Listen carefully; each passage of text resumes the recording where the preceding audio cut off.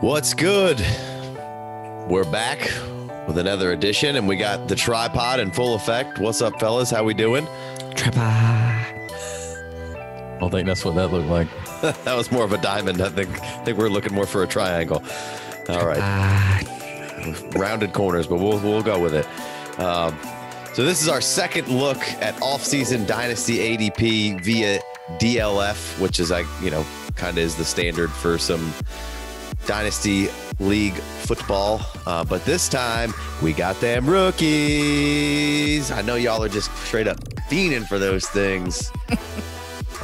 So this time we got them. The way DLF's draft, mock draft stuff works, they use an average of 6 drafts to come up with these numbers. This will continue to change throughout the off seasons due to free agents, the NFL draft, and off-season narratives that get built and or created. The point of this is to not go into detail about every single player and who you think you should buy or sell, but more so just to start to get familiar with the values and where they are and where you stand and where you can learn the market for the off season here. Cause that's, one of the most fun parts about Dynasty is the off season, and here knowing the values and when to make moves and try to trade and who to kind of go and get and see how people are valuing things. Yo, if rookies were a Cold Stone size, it'd be gotta have it. Sorry. Who did that? That was Aziz Ansari in Funny People. It was a movie. Yeah. And he was like, Yeah, I'm thinking. And he's just dancing around. He's like, I just bent that crowd over.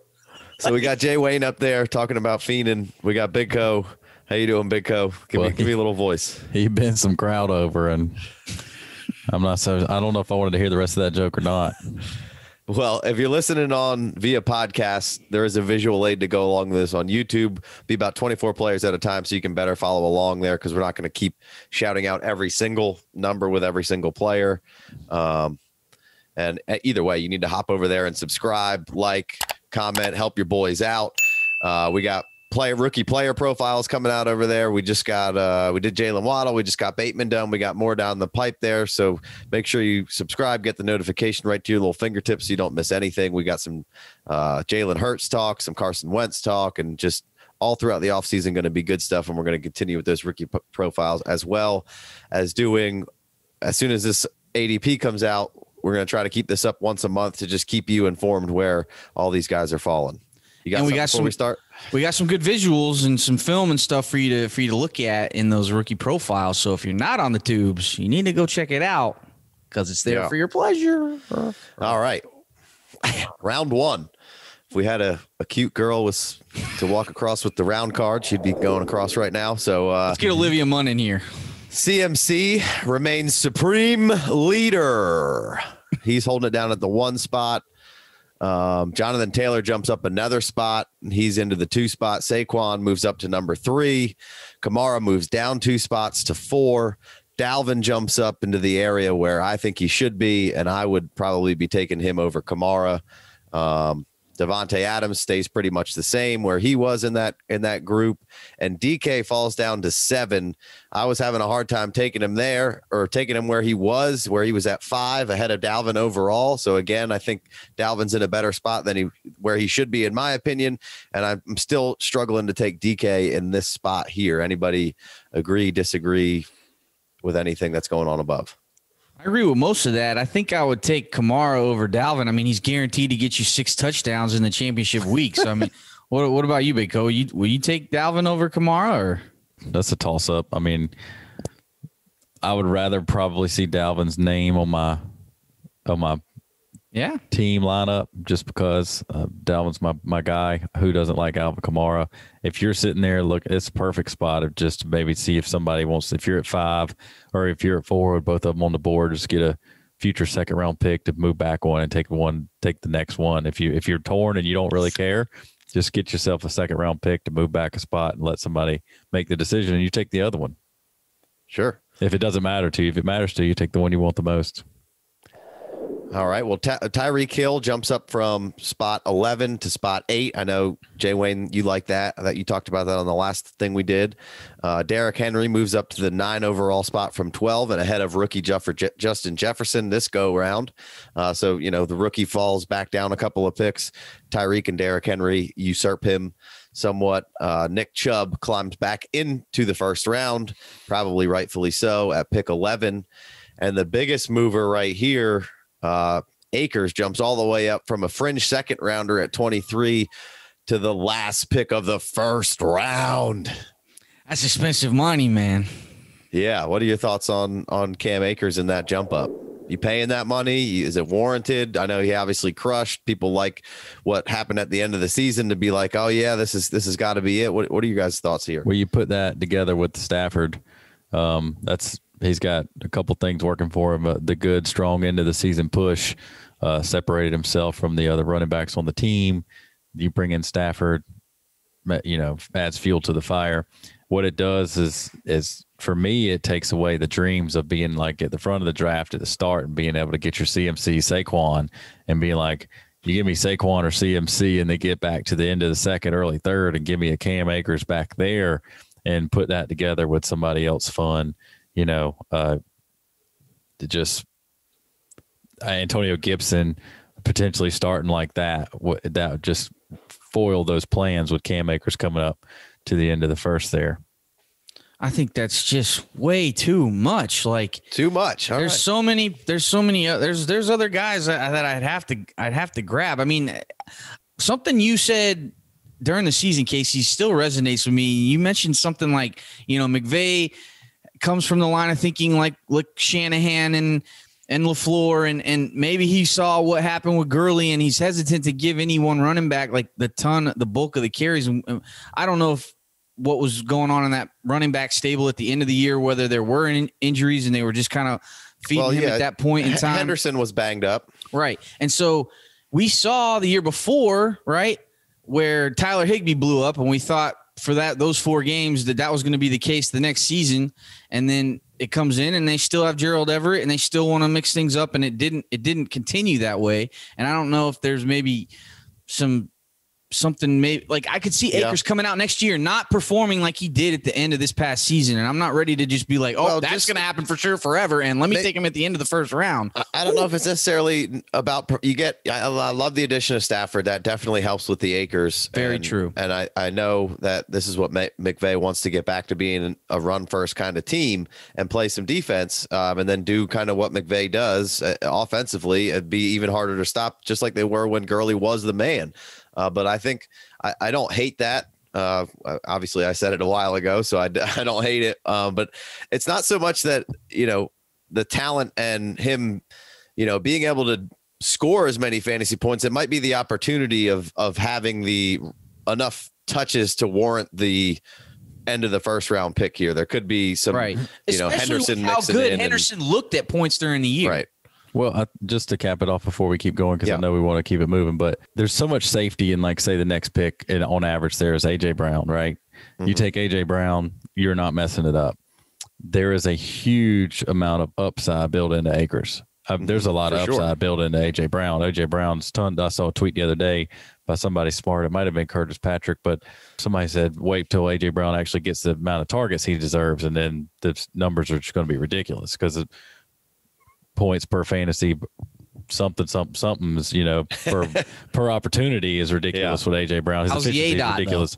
It doesn't matter when he's scoring touchdowns from 70 yards away. That yak, and then you put some monster yak on some low A dot, you still got a lot of points. But that Cam Akers upside is ridiculous. So I like the reference. I really like the tight end reference that Jay Wayne just pulled out. Obviously different position. The offense is based off of the play action game, the jet sweeps and everything else, and all the plays. They're all built to complement each other. And this was a run action. Last play, it looks the same, and sometimes they hand it off, sometimes they boot this way, sometimes they do that way. Back to the whole McVay Shanahan stuff, and that's they like a rotation. Akers, it looks It looks like McVay might like a rotation. He didn't like a rotation, and then the guy who he was leaning on got hurt and kind of fucked him. So I could see them wanting to just kind of keep their guys as fresh as possible, keep that running game and have a little bit more rotation than a first round running back for the Rams is maybe worth. Not that it's not too far away. And I think the talent's there if they're going to give it to him. And he's already saying, just to add more fuel to this ADP jump fire. McVay's over there saying, he seems and feels like a workhorse running back, Cam Akers. He said that recently. So that's even more fuel to that fire. You got closing statement there, Big Co? I don't feel like they're going to be like, all right, we got to save some miles on this 22-year-old kid. That's a running back. We got a good committee back here. Yeah, they're not going to say that. If it's working, and if he gives him the best chance of getting first downs and moving the ball down the field towards the red zone, I feel like they would ride him until he can't. Yeah, well, and it could be, hey, save him. Well, it could be, hey, we're going to rotate these guys and then we're going to ride the hot hand. And it's not to say that Akers is always going to be the hot hand. Henderson showed that he can be the hot hand. Yeah, I think that there will be some sort of rotation in there because they saw what happens. If you're putting Cam Akers on your team and he's your first pick of your new dynasty startup, that's a gamble.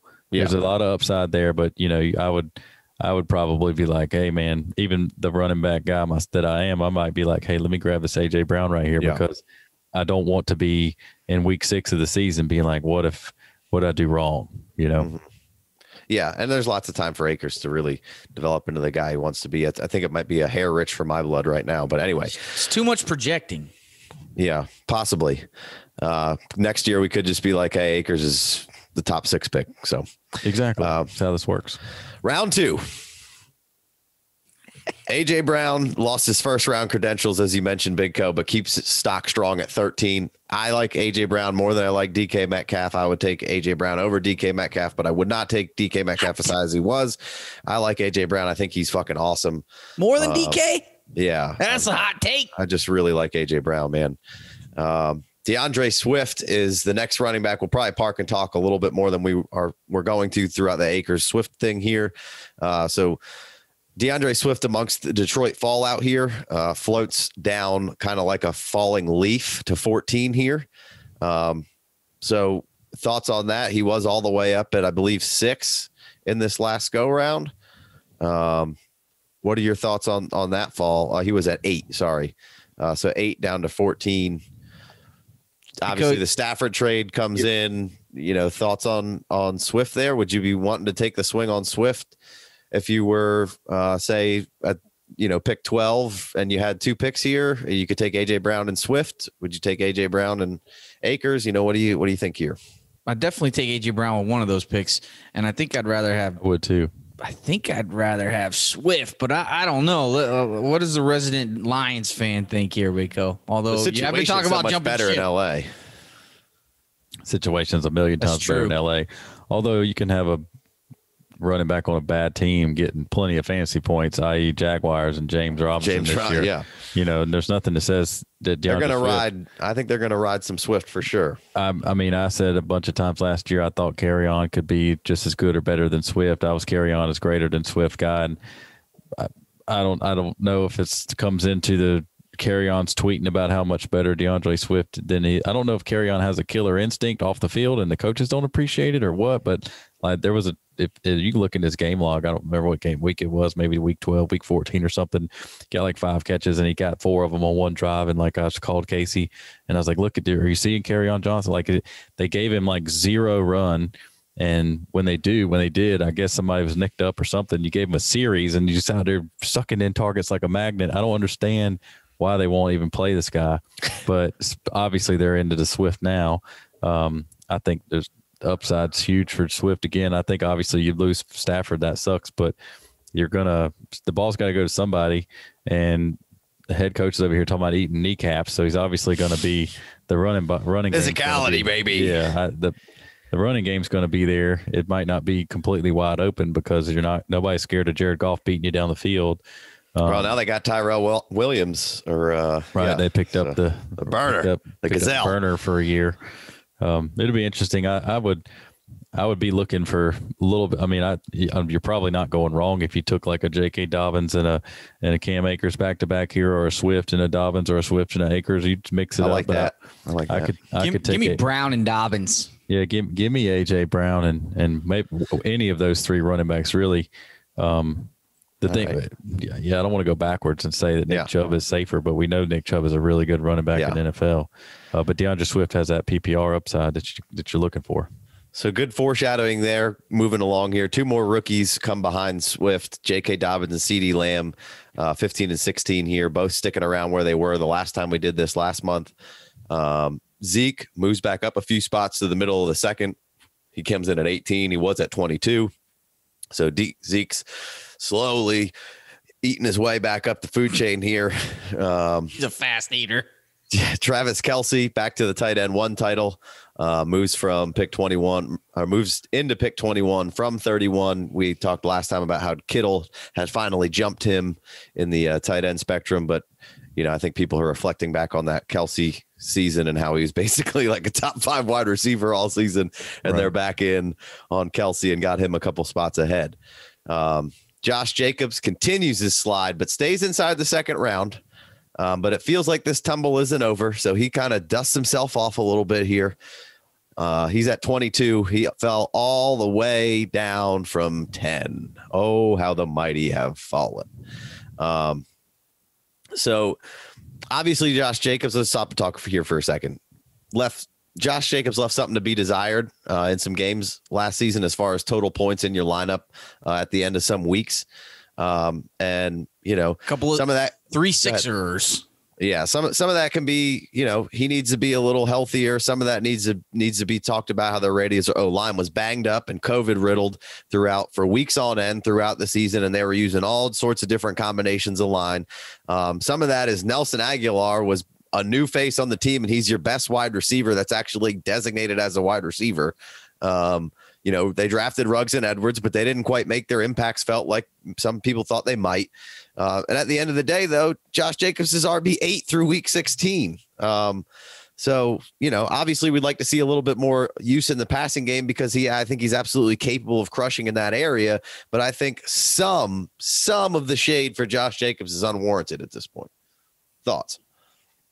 Well, he does have a suspension coming up, so that's not great. You're going to miss a couple games off the rip. What did he get suspended for?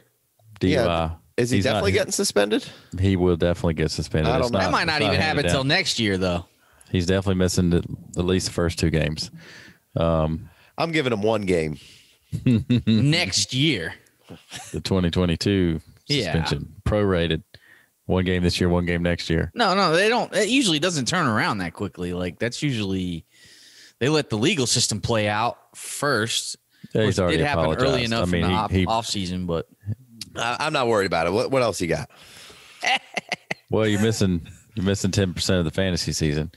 But the Raiders look good some games. They beat the Chiefs, and the Raiders look like the Raiders some games. There's somebody was saying that they thought Carr was about to get an extension. I'm kind of mixed on that. Obviously, sometimes Carr looks good, and sometimes it's hard to forget that Carr throws the ball away on 4th down sometimes, and it's just like you can't. Mayock came out and said he's one of the best QBs in the league. It's the point of just 4th and goal. Yeah, sure. And if you don't throw it in the end zone, you're losing. So, it's hard to get those pictures out of my mind when I talk about Carr. And the guy liner. Yeah, I get it. The reflection of the sun, especially on West Coast. Who knows what's going on over there? They don't even know which side where the sun comes up and goes down over there. Whatever, that stadium's reflecting the sun. That thing's sick. It is a sick stadium. I mean, I agree. I think a lot of the shade for Josh Jacobs is unwarranted. I think you see glimpses in the game where they throw him the ball, even if it's in the flat, and he shakes a couple guys and breaks their ankles and takes off. And it's just like, what are you doing wasting your time throwing it to the other running backs? You know, like they bring in every single capable pass catching back that's on the free agent list in the whole entire NFL. It's like, what the hell, man? The 2-minute drills, the 3rd and longs. It's just like, Josh Jacobs is still your best opportunity on the field. Like, this other little scat back over here might have a little bit more top end speed, but Josh Jacobs is the one breaking tackles. Yeah, for sure. So it's frustrating, but I think he's 23 years old. So I think you're getting him this late, if he slides down end of the second, and it seems like it's going to tumble draft, more. Exactly. I was about to say that in a real draft, if he becomes pick 25 and he's your 3rd name on your startup, you're in a good spot. Stoked. And the Raiders haven't fully, like, I just feel like there hadn't been a whole lot of talent offensively, skill position wise, besides Darren Waller. Like, there just hasn't been. And I feel like if you can surround Carr with even a little bit more talent receiving wise, I think Jacobs could just eat a little bit more. Now, sometimes it does seem like, why are you going away from Jacobs? But right. I think there's two types of people when it comes to drafting Jacobs. The people who think that this is who he is and he's never going to get any more receiving production. And then there's the other people like us who have seen him catch balls in college really well, seen him be successful in the pros doing it, don't understand why they don't do it more, think that still could improve some. And then maybe there's a third person that's right in the middle and is like, well, I don't know if he's going to get more receiving production or if they're just going to keep it this way, but he was still RB8 and I need a running back. And so that's properly rated ADP there. And I like it. And Properly rated. Even if it's, in my opinion, probably a little low just because of running backs. And if it falls even lower, then this screams go by Josh Jacobs, I think. Yeah. Just fish to see if you can get some cheaper Josh Jacobs. Go fishing on Josh Jacobs. I like it. So we got two more rookies here, rounding out the second round, Gibson and Clyde Edwards. Either. Clyde Edwards is obviously up near the first round in December here. Oh, man. It's just everybody loved this guy, and now they're just mad at him because he wasn't the number one running back in the NFL. I don't know. Yeah, so I don't know if he's spending too much time with Josh Jacobs or what, but them boys need to tighten up, get themselves back up near the top of this second round, end of the first, and see what's going on. But I think this Clyde Edwards-Helaire stuff is also probably a little aggressive. That it just seems like people are just ready to throw shade on him, much like, you know, Clyde started out pretty decent through the season and people were like, oh, Clyde, we're not using him in the passing game, but Clyde, he's not even unlocked there. And then Jonathan Taylor's getting shit on. Jonathan Taylor crushes the end of the season. CEH doesn't play the last part of the season and, you know, wasn't doing his thing like he needed to do. I think he might have been nicked up throughout the season here and there. I think he missed week 13 as well. And then he missed week 16 and 17, I believe. But missed 3 games. Yep. Through week 15, he was RB 13. So still, like, you can hate on him all you want, and he wasn't anywhere near where you think he could be or should be. Week 7, 8, and 9, he had a 3-game stretch there where he didn't break double-digit carries, 8 carries, 6 carries, 5 carries. At no point in the season did that happen again where he didn't have double-digit carries. He had that every single other game. And then 36 receptions. You know, I think that could easily be the career low for this guy. This is his strong suit, and I think that's just going to continue to improve. And he only scored 4 rushing touchdowns total this season, which I also think that could be a career low. Like, I think that Clyde Edwards is going to be just fine. He showed you on the field that he could do exactly what he did in college. He's very hard to bring down. He made a ton of people miss. There's games where they did ride him and he was the star. You saw in the Super Bowl, they didn't give themselves a chance because they didn't give Clyde the ball enough. You saw a halftime where they come out and they were just running it down the throat. Like, you know, I know Andy had a lot of things going on and all that kind of shit. But, you know, there were times that they needed to adjust and get back to that run. And I think Clyde Edwards is going to be a bigger part of the game plan moving forward and unlocking all of the things that he can do. Now, obviously they have, you know, some people are out because they have so many weapons, but that cap's going to tighten down. Some of those guys are going to get out of there. Travis Kelce's going to get older. You know, Tyreek Hill is going to be Tyreek Hill, but there's room for plenty of players on the Chiefs there. And I think Clyde Edwards will be that, you know, more of that guy moving forward. Any thoughts there, fellas? No, well said. I think I really like the part about his reception total maybe being a career low. I think that, again, he was first round pick, so he's got an extra year before he can hold out if he was to start to crushing it. You know, you're tied to Patrick Mahomes for a while.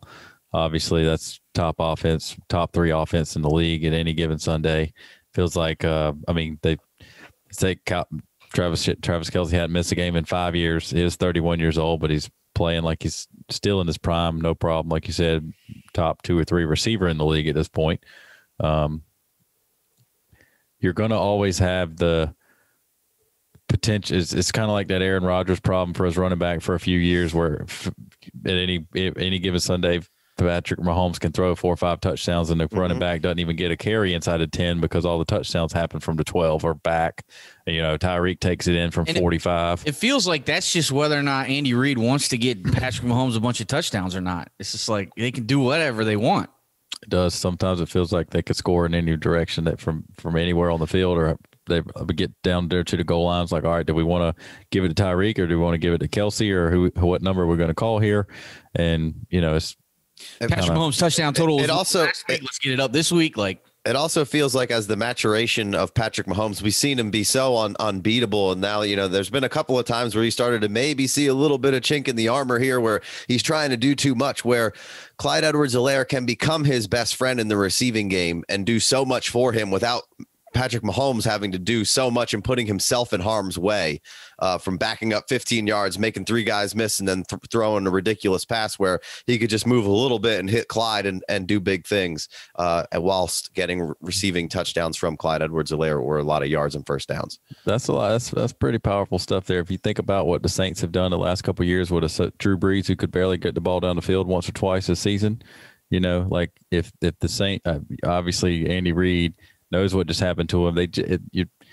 They ran up against the 2 best, most athletic, fastest linebackers in the league, and they just happened to be on the same team. And right? I'm not trying to downgrade Patrick Mahomes. Sure. No, yeah, but I mean, like, it was a perfect storm of defenses, like that. The perfect storm of the Giants defenses who could beat Brady in the Super Bowl with that D-line. Like, those linebackers were the perfect storm to be able to go sideline to sideline with the Chiefs offense, and still probably not enough made about Patrick Mahomes' turf toe issue. And, you know, you've seen the stat. He ran 497 yards. Yeah.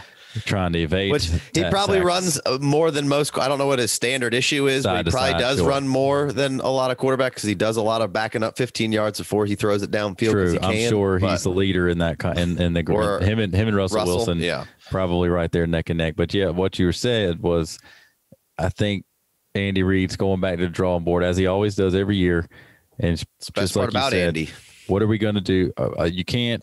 You're not going to make an all-pro offensive line out of what they got overnight. So how are we going to supplement our offensive line woes to keep Patrick Mahomes from getting beat up? Of course, every game they're not going to go up against the Bucs defense, who was also the number 1 running back running team against the run last season. And so you're not going to go up against them every week, but they're probably looking at the drawing board right now going exactly what Casey said. How can we make things easier on Pat? Oh, we could dump it down to Clyde. And then what happens because the defense is, you know, you've got a couple of proven ways to not beat them, but slow them down. Take it from the Patriots. You go out there and you make back your safeties up. That they were talking about how the Bucs safeties were after the ball was snapped, they're 40 yards downfield because you're like, hey, you're not going to throw it over our head. And so if you're checking it down to Clyde, he's going to have space because people are backed up, worried about Tyreek Hill, and the linebackers are chasing Kelsey around. Yeah. So I think he's a mismatch. You're gonna put a good your best probably running cover linebacker on Kelsey with a safety, and now you know you got an easy match for Clyde. So I think, will they do it like that? I don't know, but this is the story that we put together, and it sounds good. Bingo.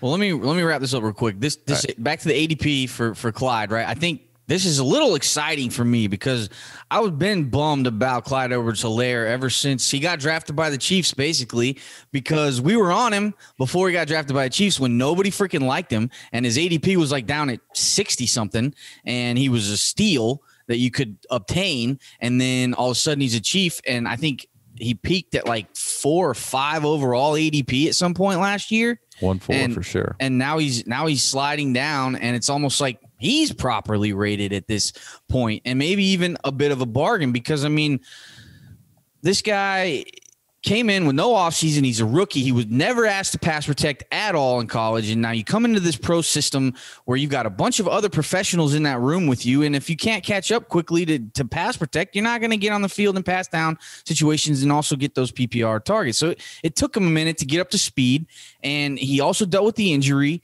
and so there's just so much more ceiling that's untapped here, and people are just already mad because it didn't come to fruition overnight, or it did actually in week one, and then it no catches, but he ran the piss out of the ball, and then he killed the Bills a couple weeks later. Right, and I mean he looked good, and he just It just didn't work out from an opportunity standpoint. He got stuffed a few times on the goal line. I like what you said about the career low for both receptions and rushing touchdowns. I think that's a good point. I think this is a good opportunity to finally be able to obtain Clyde because he was too expensive last year. Yeah, I agree. And so just rounding out the second round here, and we did a lot of rookie talking and just wanted to stop and park on some guys. We're going to move a little faster here through the next couple of rounds, but 8 2020 rookies in the top 24.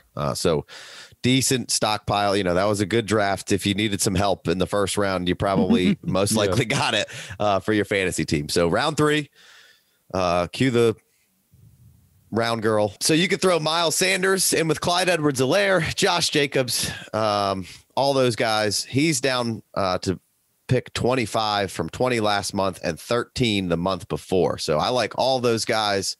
Pick them up. Miles probably has the most question marks around him out of any of those guys right now, but I'm still down to rock with Miles Sanders. Now we get a little drum roll. Enter the first rook. Welcome to the party, Najee Harris. Already, it's February. We got the first rookie coming in here, as we promised. Rookies are in the mix. I didn't know if you thought we forgot, but here he is, Najee in February. That's bound to rise. Hey, where's all the rookie talk? As this store moves on, he's going to build and build and build. And you saw what, just like you said with Clyde Edwards-Helaire, you saw by the end of the offseason, fucking first rounder, Jonathan Taylor, first rounder. So Najee could easily be there at the end of the summer. Najee's ADP is only going up. Yeah. So the next group kind of all stays the same where they were the last time we talked. Eckler, Jones, DJ Moore, Godwin, Mixon, Higgins, Scary Terry, all those guys jumble around for the most part, but stay in that third round arena. And then enter the second rook, number 9 from Clemson, Travis Etienne. Just squeezes into the third round. Just squeezes into the third round here. So we got 2 rookies. That's going up too, baby. Let's go. Getting into the third round, I'd have to agree. Travis Etienne, let's go. Number 9 will be increasing his average draft position.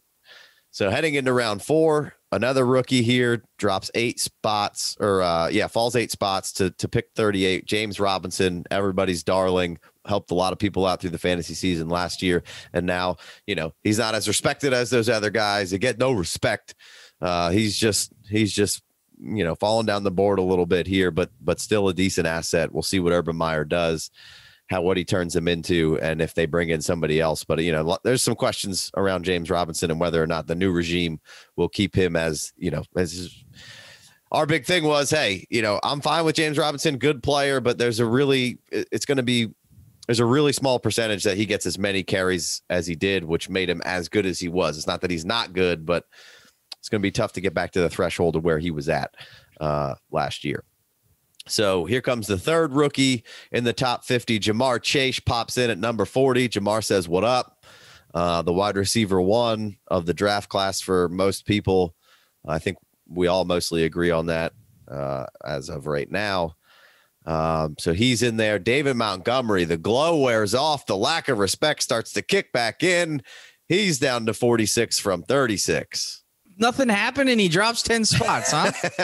Well, I'll tell you, that glow wore off. All those people that he helped through the playoffs, win championships, threw him right back to the curb. Fuck that guy. They started talking with their buddies at work, and their buddies was like, David Montgomery. And that guy's terrible. You're thinking to yourself, well, I don't want to seem not cool, so I better agree, even though he just won me a championship. Yeah, so they need some offensive line help. They obviously don't have a quarterback, and they could be losing their best wide receiver asset. So, I could get it a little bit. But like you said, Big Co, you could still get very, very good fantasy production from a team who isn't super great on the field.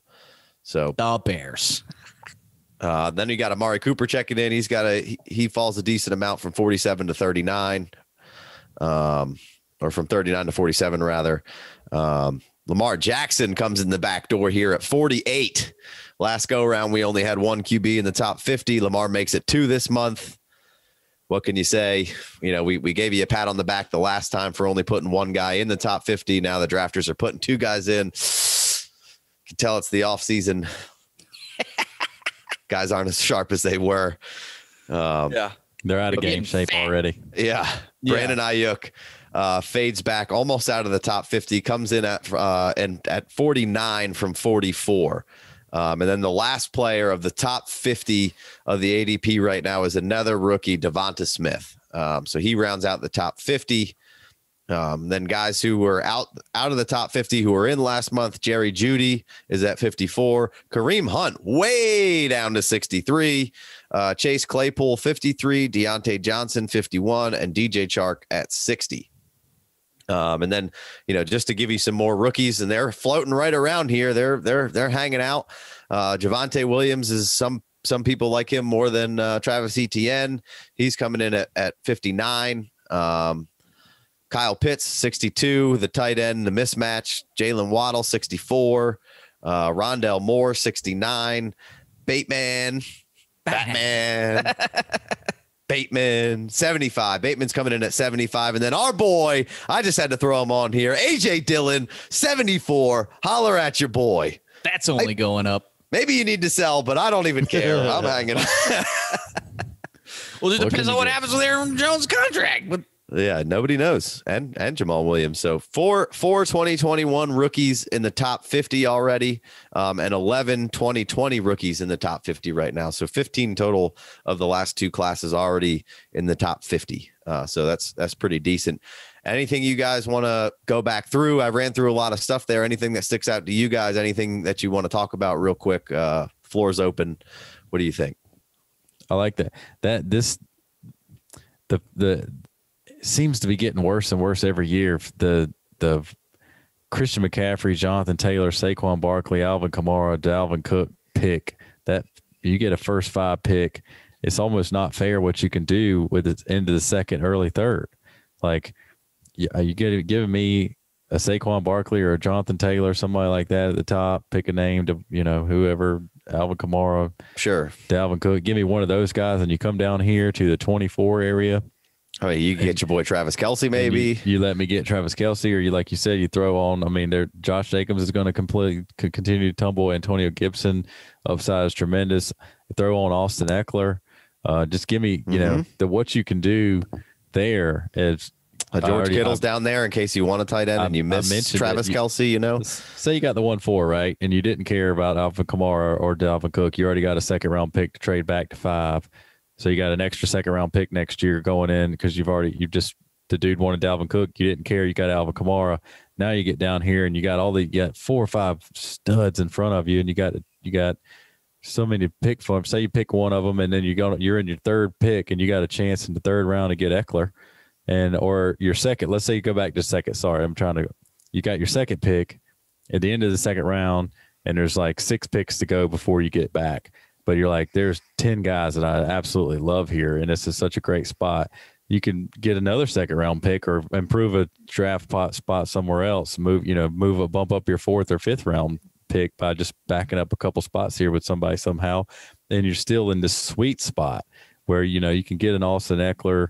Who knows if the Aaron Jones is going to be on the Packers or not? But Aaron Jones is a stud no matter where he's at. Sure, obviously, I was going to say that. We haven't seen Aaron Jones play anywhere but with Aaron Rodgers. But Aaron Jones is breaking off big runs at a clip that only Nick Chubb can match. Obviously Chris Godwin stays with the Bucs. The Bucs said he's not leaving the building. It took the Buccaneers 9, 10, 12 weeks into the season to get hot, and I think and Godwin was beat up, and I think broken finger. And all Tom Brady did was continue to heap praise on him, even though he kind of let him down a couple times after he did. I think Godwin's going to be one of the most fantasy pop. I mean, not that he's going to be a comeback player because he didn't get really hurt, but I think fantasy wise, Godwin's going to be red hot to start the season next year. He was a fringe first rounder last year, and now he's all the way down in the 3rd round. And now, like you talked about with Clyde Edwards, Jay Wayne, now we can obtain Chris Godwin, and I think he's going to be huge for fantasy teams.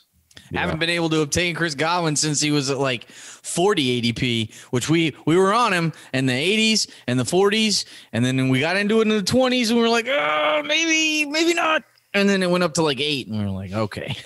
So we got a startup draft strategy video coming out, and some of this goes. We'll go a little bit deeper into this process. of the trades and everything. But that's that top half of the first round. Not that you can't get great. I mean, the AJ Brown back-to-backs at the back of the first round is going to be fun.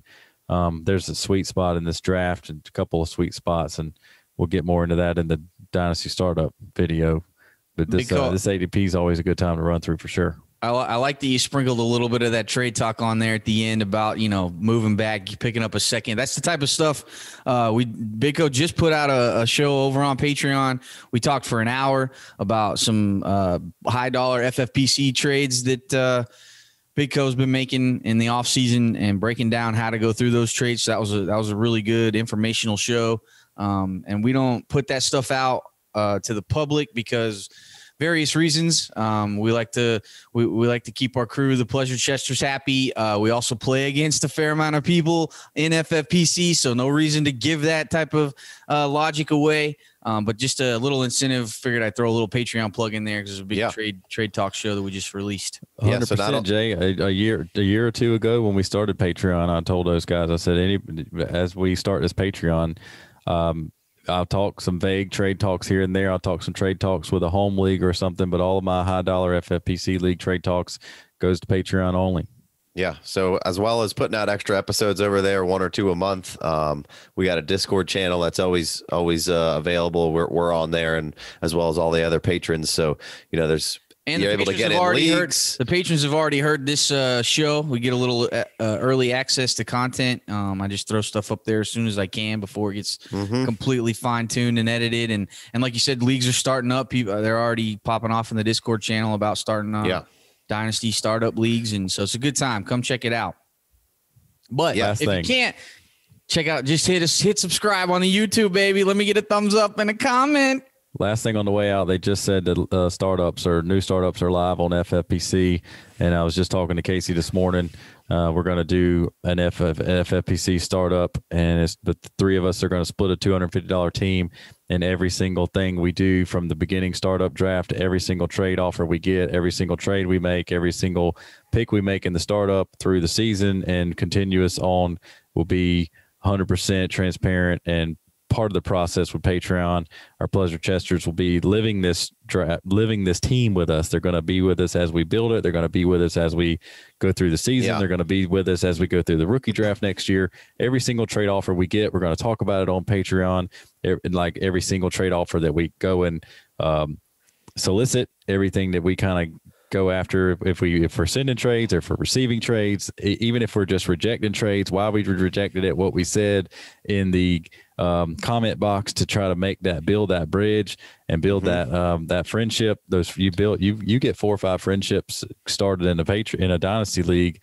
You're on your way to being able to make trades. I mean, for sure, you got to build them bridges, not tear them down. Build those. You got to kill them with kindness. Got to kill absolutely. Them with kindness. So we're giving away too much, guys. We'll that way, we thought it would be a cool idea that, you talk about trades and there's so much context that you have to go through to really get into the meat and potato in trades. And we try to, that's why it's always hard to answer those questions without knowing everything. We want to have one, which we do talk about a lot of different things that we do in trades and whatnot, but this one will be one that you guys that the patrons are always involved in. Their heads will be wrapped around what we're doing. They're always hearing about it. The team will be up on the Patreon website when we do things, so you can always look at it and see what we're doing.